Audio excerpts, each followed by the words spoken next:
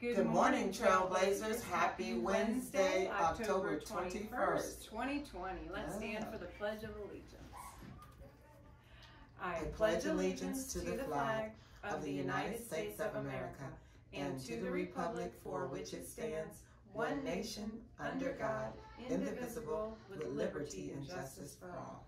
Thank you. You may be seated. Get comfortable wherever you are. Yes.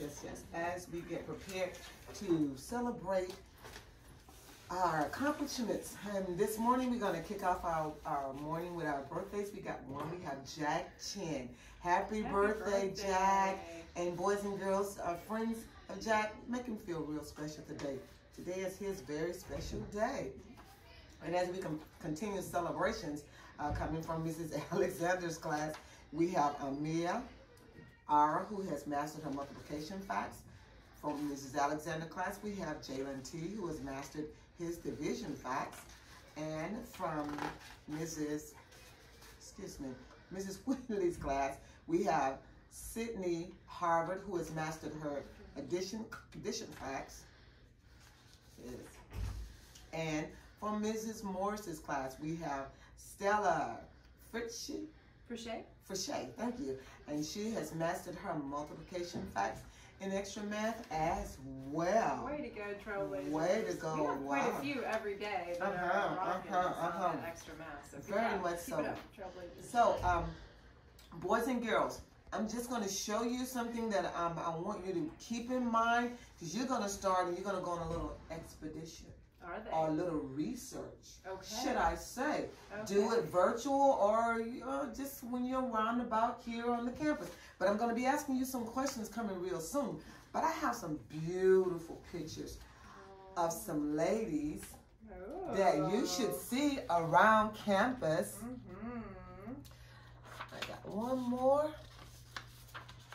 Aww. Now, in observance of Breast Cancer Awareness, I want you to find out as much information. I'm going to give you a little bit of time. I want you to find out as much information as you can about these three ladies. Wow. Then I'm going to do the trivial questions for you, because you would have had an opportunity to do just a little bit of research about them. Yeah. All righty. And are we ready? Are we ready to do our Leon County Schools Anti-Bullying Pledge? Yes. I did post a video already from Ms. Keene's class, so teachers, videotape your students saying that pledge, and we'll get them posted on social media shortly. Yes. All right, are we ready? Are we ready?